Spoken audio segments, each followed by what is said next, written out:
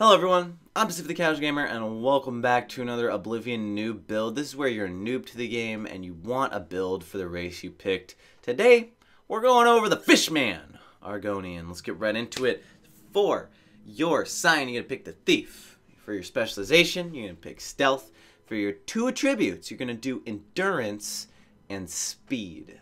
Normally, when you make a custom class in Oblivion, you have 7 major skills, but I'm only going to give you 4. What I want you to do is, if you're a noob to this game, take the other 3 and pick something that looks cool and try to work with it. If you see a magic skill that you like, or a stealth skill, combat, whatever, go for it. I want you to experiment, because if you're playing this game for the first few times, I can tell you from experience when I was a noob, the best thing that I could do was just experiment with game mechanics and find different magics or different weapons that I really liked. So for your 4 major skills that I'm going to give you, you're going to go with Sneak, Light Armor, Blade, and Illusion. Argonians are really nice stealth characters. In fact, Argonians and Khajiit are built to be stealth characters. So what you're going to do with this character is basically sneak up on people and kill them. Now you have Illusion. Illusion's kind of a support magic. It has 2 very important spells in it. I think, oh no, sorry, 3. Silence, Paralyze, and Invisibility. Okay? So when you're sneaking around, oh man, that was a hiccup. When you're sneaking around, you're going to make yourself invisible. Now if you see a mage, you can cast Silence on them so they don't cast magic. And then, to make a target easier to hit after you've snuck up on them and attacked them, once or twice, you paralyze them.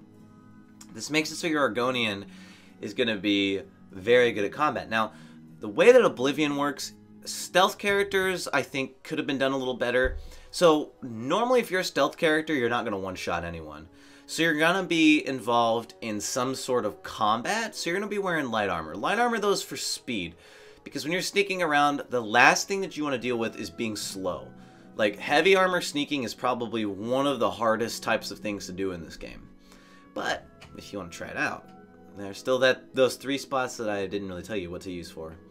Now, Argonians have another interesting thing, and Khajiits do as well, where their hand-to-hand skill is up a little bit compared to someone else.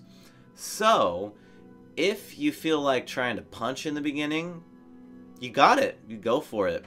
Alright? You got the ability. It's a little bit balanced, so you can punch better. It's really nice, actually. Punching is interesting because it drops stamina when you hit. And last thing I want to touch on is I picked Blade just because it's my favorite for stealth combat, because swords swing faster than maces and axes. However, you don't have to use Blade. You can pick Blunt if you want. And that's really it on the Argonian. I mean, you can breathe underwater. It's a cool ability.